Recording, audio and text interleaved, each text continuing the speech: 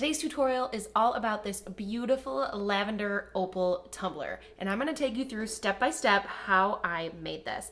I used a base paint and a bunch of opal glitters, and everything that I use for the course of this video is linked in the description box below. So if you want to get it for yourself, check out the links down there. If you are new here, my name is Allison, and here on this channel I post weekly tutorials and do a weekly live stream to help you become a better tumbler maker and crafter. So make sure you subscribe so you don't miss any of the new amazing videos I've got coming at you.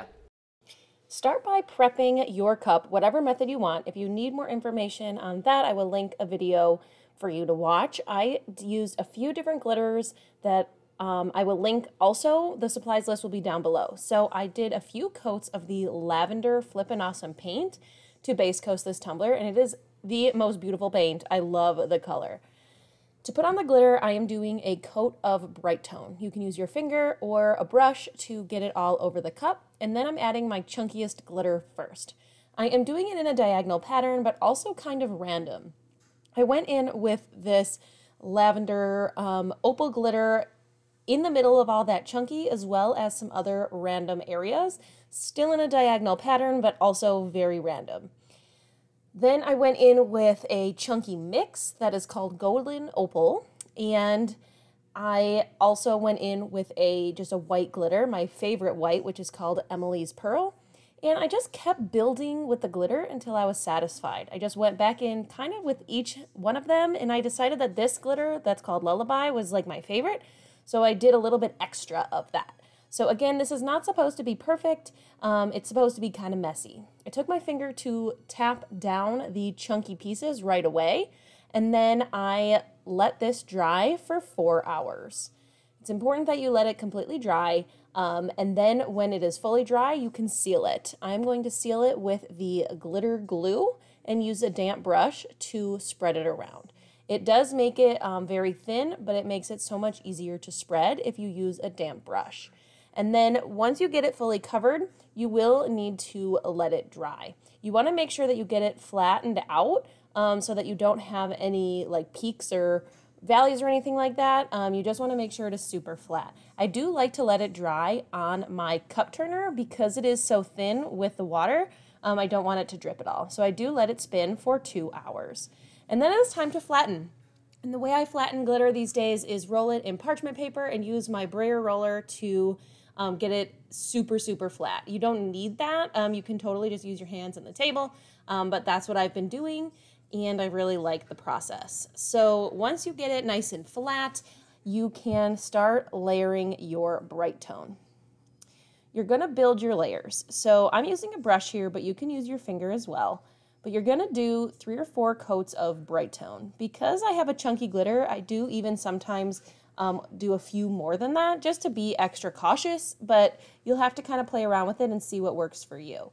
Remember that you're going to be doing coats every 4 hours, and you're going to do about 4, maybe 5 if you have a chunky glitter total before you give it a light sand. And then you'll give it a light sand with 400 grit sandpaper, and then you'll keep building. So do 3 more layers, then sand, 3 more layers, then sand, until you get a smooth surface. There's no set number of how many times you need to do that.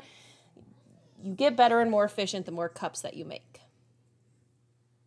Once your surface is smooth, you can move on to the Milky Way portion of the cup. And what I'm doing is just using these little condiment bottles, and with Bright Tone, I'm mixing in first. This is the Galaxy Liquid Mica from the Crystalette Company.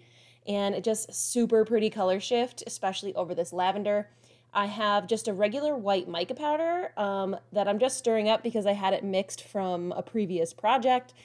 Just any random white mica powder will do. And then I am, to tie this all together, going to put in a little bit of that lavender paint that I used to base coat the cup. Mix it in with a little Bright Tone, again, just to kind of bring this whole cup together. To do the Milky Way, you're going to start with a coat of Bright Tone. Use your finger or a brush to get your cup fully covered, but you don't want this layer to be too thick. Once your cup is covered, you can start adding your micas, paints, whatever you're using. And I do like my cup to spin towards me. I take a popsicle stick and just randomly put on my mixes in a diagonal pattern. And I'm just kind of alternating colors. It's really very random. And I like to get the cup pretty covered, but you don't want to use too much.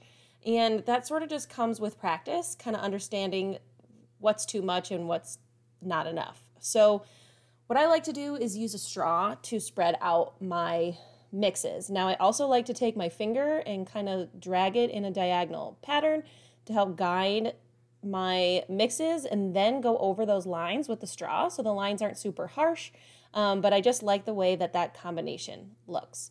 Now you want to make sure that you let this fully and completely dry. So once you're satisfied with the way it looks, you can always add more, no worries.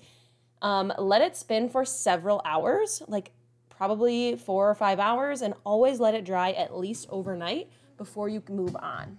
After I do my Milky Way, I do add a few coats of Bright Tone before I add my vinyl. Now, I wanted to show you this little trick with the vinyl because when you're using Crystalline products, you have to put it on thin. So it does take several coats of Bright Tone to get a surface over the vinyl that you can't feel.